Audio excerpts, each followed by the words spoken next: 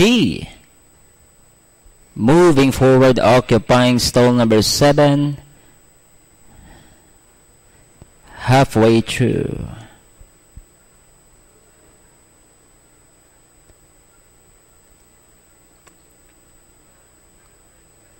Now, finally, inside. And they're all in line, set to go. Good luck on your second pick 5 tickets.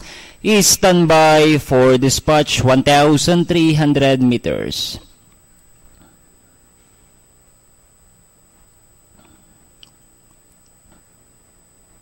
In the rain, looking for the leader. There goes Flashy.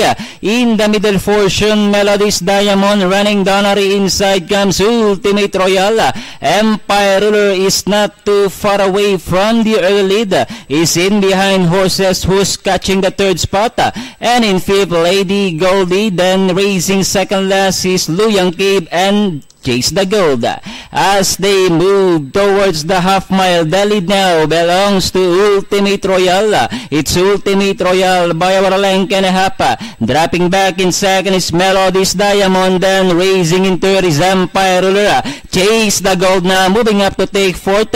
And in fifth, Lady Goldie, Flashy racing second last, and Luyang Cave. And as they reach the last 500, once again Melody's Diamond takes up the running. Shuffle back in second is Ultimate Royal, but not out yet as they turn for home. Melody's Diamond, Ultimate Royal is running by the rail.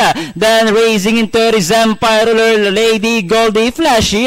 And down the stretch they come, Melody's Diamond by about 4 lengths. Ultimate Royal still in second, moving up on the outside is the favorite Flashy.